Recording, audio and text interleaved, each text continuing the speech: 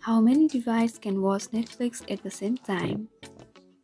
So if you're wondering or curious to know how many devices can watch the Netflix at the same time, then this video might help you. So make sure you watch this video till the end and to subscribe to our channel for more videos like this. Now let's get into the video. So this totally depends upon the plans and pricing of Netflix. So here I'm available with the list of plans and pricing of Netflix. Now let me show you. So there are basically 4 types of plans of Netflix, which are mobile, basic, standard, and premium.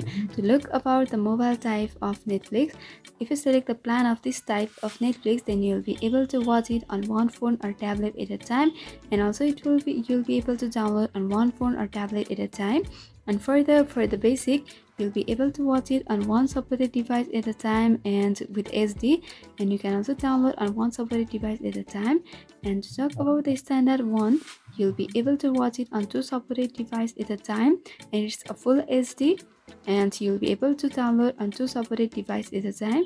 So standard is more advanced than basic and mobile, where you'll be able to watch it on 2 devices. Now to talk about the premium one, it's the most advanced type of Netflix, from where you can watch it on 4 separate devices at a time with Ultra HD, and you can also download on 6 separate devices at a time, and you'll also be able to get the Netflix spatial audio along with this. This is the difference about this 4 type of plan. And to talk about the price, it's different. The mobile one is for $2.99 per month, basic is for $3.99 per month, and standard is for $7.99 per month, and the premium is for $9.99 per month. This is the thing. So I hope now you are able to know how the plans and pricing affects the Netflix on your device. So hope you find it helpful. If you have got any queries, then you can mention down below in the comment section.